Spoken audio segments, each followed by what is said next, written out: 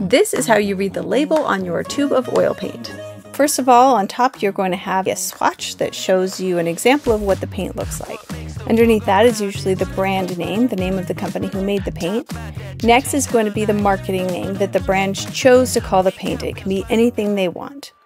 Paint is made out of pigment, which is the ground up dry material that gives paint its color, and a binder like linseed oil or safflower oil. Now, every pigment has a code. Most brands of paint will give you the pigment name, the pigment code, or both on the label. Most high quality paint contains a single pigment, like a cadmium red.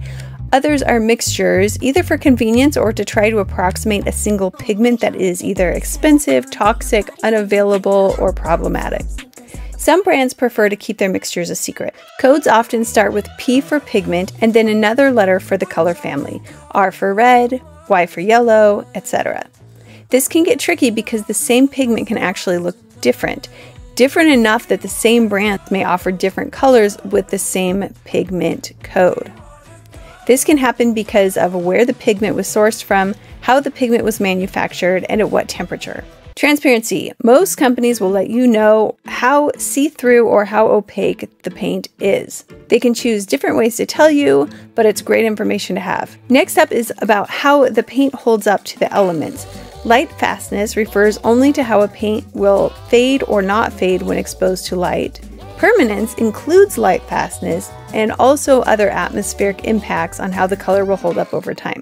The series number has to do with the price bracket. For example, Cad Red Vermilion for 150 milliliters can be about $100, while Ultramarine of the same size can run about $35. The difference is in how expensive the pigment actually is. One thing that you will see across the brands is going to be the safety considerations for each paint, because some are very toxic, some are mildly toxic, and some are pretty darn safe. Some brands like Michael Harding are even going to be helpful enough to give you additional information, such as the type of pigment it is, whether it's organic or inorganic, the oil content, which higher oil content means less of a pigment load, drying time, which is helpful to know if it is going to be a slow dryer or a fast dryer, relatively speaking, and the tint power, which is essentially going to tell you how much of a bully your pigment is. Is it going to take over everything it is mixed with, or is it going to be barely noticeable when you mix it with other colors? The bigger the bully, the higher the tinting strength. That about does it for how to read a paint label. Drop any questions in the comment section.